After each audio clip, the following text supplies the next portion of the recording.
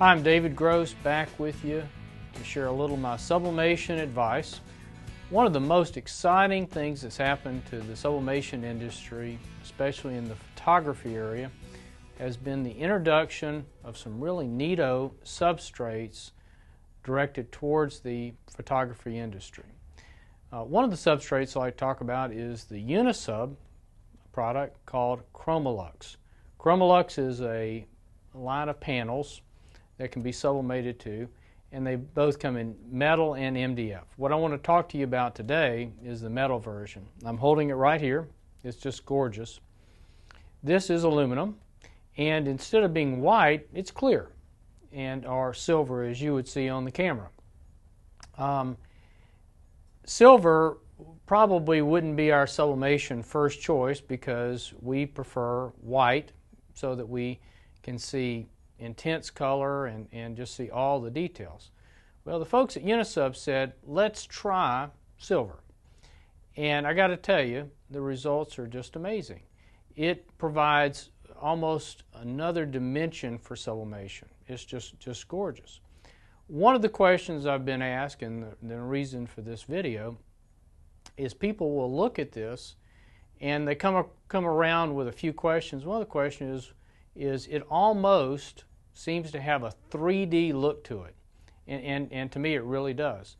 And they ask, why in the world does this look so good? And so I asked the Unisub people, and we've had this debate now going on for a while, and I think one of the reasons is one of the characteristics of the Unisub ChromaLuxe is it has a much thicker sublimation coating as the normal products that we carry. Okay, and so I wanted to show you a little diagram of sort of why I think it's got a 3D look.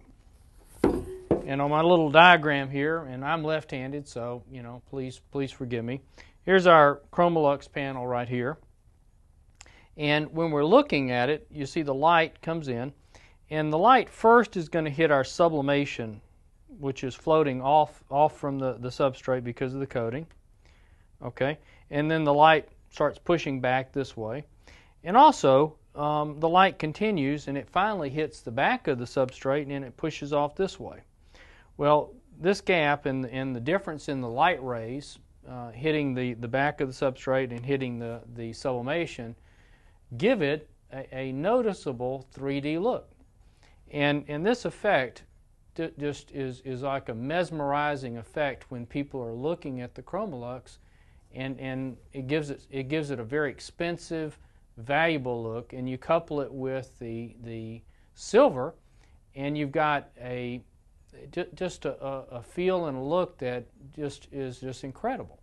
And so I want to make sure everybody out there knows that they should try the ChromaLuxe clear metal.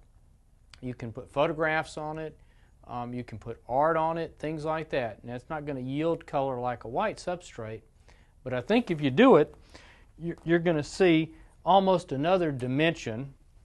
And I put out a couple of panels here on the table here.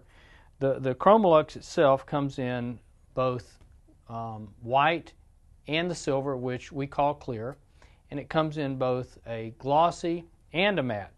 Well, to me, the matte probably gives it the most subtle, most expensive looking look, just a great dimension.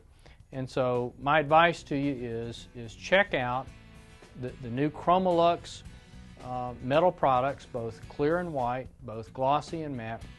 And I think if you display some of these products in your shop, you're going to get some reactions that are quite unique and add value to the kind of sublimation that you put on the substrates. So again, I'd love to have your feedback about this. I think it's exciting, great new dimension to it. And so thank you, and look forward to hearing from you. I can be reached at dgross@condi.com. Thank you.